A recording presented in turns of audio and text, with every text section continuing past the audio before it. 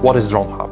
So if you think about the drone market, you hear that drone can transfer packages, monitor country borders, and even save lives.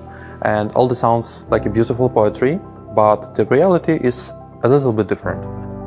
In reality, a typical drone is flying 30-40 minutes, and then you need an operator that will take control over the drone, land it, swap the drained battery onto a new one, so the drone can fly another half an hour. In 2017, together with the European Space Agency, we started working on the Dronehub. The Dronehub is basically a gas station, but for the drones, which means that any industrial drone can land on it autonomously without human, swap the battery and continue its mission.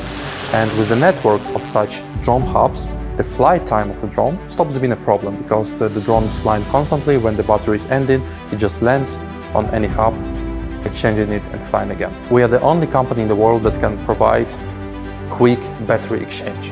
And with our ground infrastructures, drone can fly 24/7. The second very important thing, we put safety approach first. And the third, the most important thing, all of our competitors decided to go into the closed ecosystem. And by closed ecosystem, I mean that they're creating their own ground infrastructure, their own drones, their own software. We, from the very beginning, wanted to be like an Android in the world of drones. In Dronehub, we have something that we call Convert Kit.